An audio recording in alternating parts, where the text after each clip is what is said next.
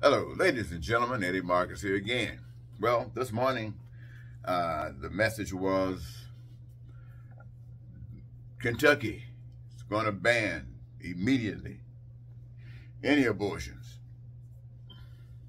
After, I believe it was 15 days or something like this, it had been 20 days. And I heard that when they passed this legislation, the governor vetoed it. Now the Republican legislators overrode it. And this is to become effective immediately after the 15 days. I'm assuming that they're talking about still 15 days. You know, I grew up as an American citizen, second-class citizen, with the understanding that God created life and that aborting a life would be basically denying God the opportunity to bring a person into this earth. And to me, didn't make too much sense for people to do that. And so I would always come up with solutions as being abstain from sex until you get married and want to have some kids. I've had all kinds of reasons, not too many, excuse me, but the basic ones. But I find out that there are other reasons why people perhaps don't want to engage in that responsibility. So some perhaps it was because they could have been raped, they could have gotten some kind of threat to their own lives in going through with this procedure. And there might just be some other things that I might not understand, but are quite prevalent in this conversation. And so there are reasons that perhaps others might have that I might not hold. And so I find that if that might be, then perhaps the door should be open for situations that would merit it, whatever they might be. I do not know at this time. Nevertheless, it doesn't negate the responsibilities that come with men who make decisions on behalf of others, or people who make decisions on behalf of others. The decision perhaps would cause pain and suffering all down the lifeline. So as spokesman and advocate of basic human rights for all people, I'd like to address just what this means when human beings decide that they want to exercise their God-given right in this particular instance. And they, if this is what they decide that they want to do have that right. The right to say that, ladies, regardless of whatever your reasons might be for wanting to abort this child, we, according to our beliefs in God and according to the rules and regulations that have been set forth by our state, we stand before you and tell you that we deny you that opportunity to exercise what you call your right to kill another individual. And we, by virtue of the law and our presence, demand that this child come into the world. And you can go back and applaud yourselves because you've done one for the Gipper. But I want you to know that it doesn't stop there. Just like you exercise your power to carry forward God's plan to introduce human beings into this earth, just as you did that, you have other responsibilities as well. Because God, sending this kid into this world, did not stop there. God also prepared that that child would not have to suffer for any food, any shelter, clothing.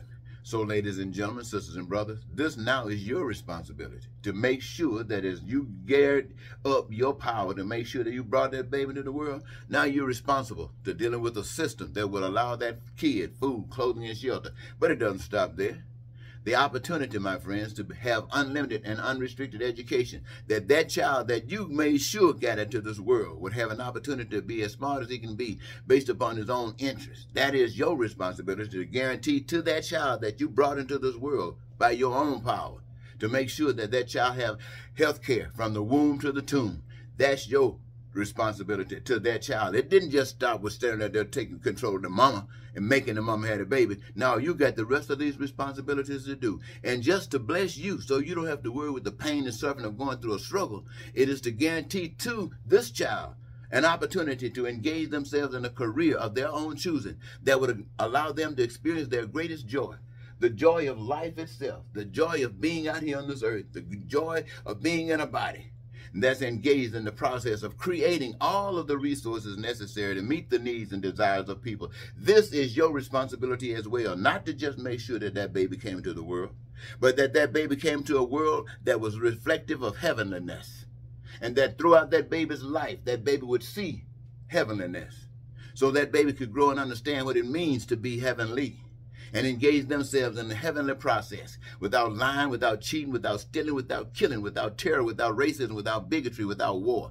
You see, you just can't get the baby out the womb and bring the baby into the world. You got other responsibilities to that child, as we as individuals have to all children everywhere. Now, I stand before you, ladies and gentlemen, and tell you that this is the way I see that any kind of loving God who is responsible for something as great as the earth, who is responsible for something as having the earth stashed with all the things that men will ever need, who is responsible for human beings being here. That just seems to me that, as I see the forest grows, as I see trees and all these things exist, that God has got it together. And all I see is men trying to be God. And what do they call themselves as reflective of God? When they got jets, especially on the religious side, when they got jets and planes so they don't have to mingle with you and I, and they can fly from place to place. I don't know who they talking to up there. They say they don't want to be amongst the devils on the regular planes.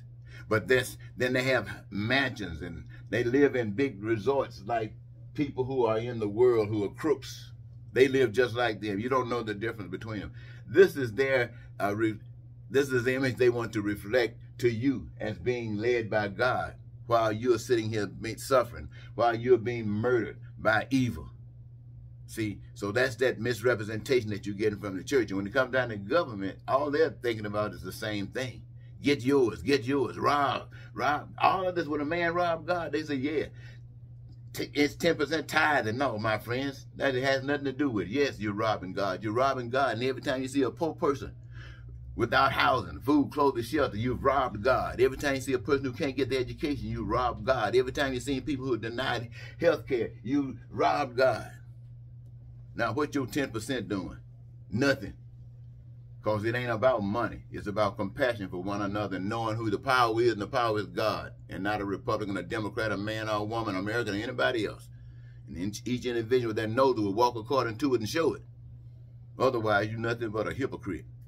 No different than Putin, Donald Trump, or any of these other guys. All of us, if we can't stand up for what's right for everybody, we are no different than Putin, Donald Trump, and the rest of us.